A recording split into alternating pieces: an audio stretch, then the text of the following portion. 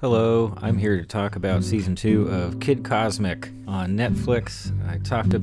I made like an impressions video of Season 1 back in February. I guess that's when it first came out. I think it feels more like about 3 years, give or take. Here we have Season 2, 8 episodes per season, so they're pretty swift. You can move through them pretty quickly. I watched Season 2 in just a day, so forgive me if I'm talking about things too soon after watching, and there's a bit of recency bias in the mix. But my overall thoughts or feelings rather about Season 2 of Kid Cosmic is that I loved it. I maybe loved it, maybe just really liked. Maybe a week from now I won't be quite as excited about it, but at least on first watch, I don't know. I guess it did evolve in certain ways compared to Season 1. In particular, I think some of the character work and just character development that we see over the course of the season. This is more or less Jo's season. She is kind of the center of everything. She's learning how to be a leader, which was definitely a subplot in Season 1, but there wasn't a ton of time for it, and then just plot stuff got in the way, I feel like. But this time around, obviously they're doing a separate storyline with each season, but I think it works really well here. Obviously, the whole show is based on classic comic books, and in particular, I wanted to say something about how this is ultimately a superhero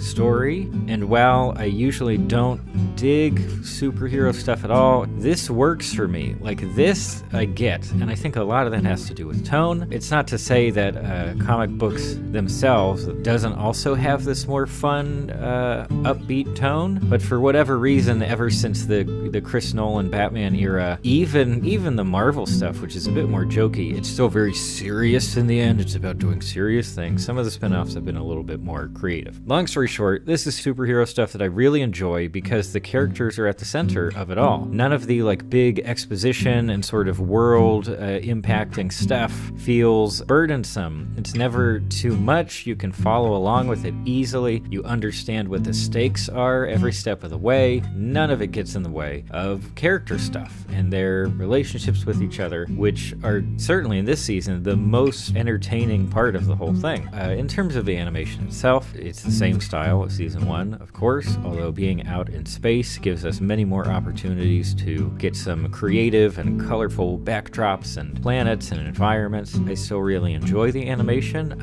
Even just simple stuff like character posture, I feel, does a lot of work on this show. Everybody's just, body language does a lot to, in addition to the wonderful voice acting. Like, I can't find a single voice actor associated with this show whose performance I don't enjoy here. I've talked about this in some other shows that I've watched recently that I won't name here, but bad voice acting or purposefully bad voice acting is like a joke, is like an in-joke of the creative team behind the show. It doesn't work for me, and it tends to get on my nerves probably more than it should, but here I think everyone does an excellent job. I always believed that they were really their characters. There was no divide between the performance and who we've come to know the character to be. In particular, and I don't think this is a spoiler, but if you watch Season 1, there are these special space rocks that give you different powers, and in this season, that idea is expanded on so much, or at least like iterated on, I guess. The stones are constantly getting swapped around like tokens, and it's such a cool idea for a superhero-based storyline, because on the one hand, there's just the stupid fun of like getting to see one character who's known for a specific type of power get to try out one or more different powers and in different situations, and you get to see how they each use that power. It's not like each power is completely determines how it's used.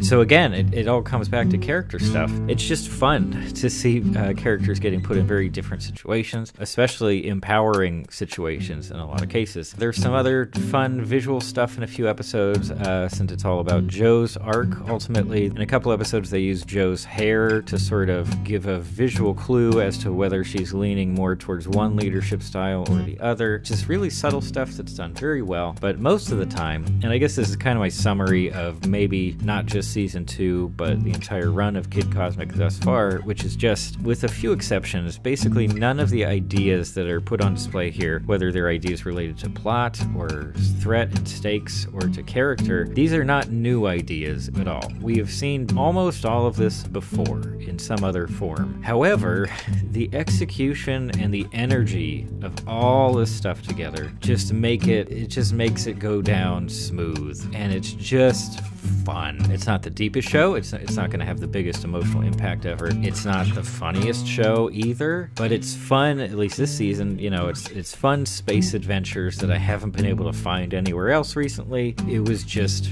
a good time, and I don't think I get that a whole lot from brand new animated shows, at least over the last year or two. And I could go on, but I think that's more or less the gist here. It is more of the same in a lot of ways, but if you already even kind of liked what they were doing with season 1, this is more, and it's definitely expanded in a couple aspects as well, and execution is, I don't know, almost flawless for what it is. They have a style, they stick to it, it's very in your face, but also non-threatening. Thanks for joining me for this short little video. Okay, bye.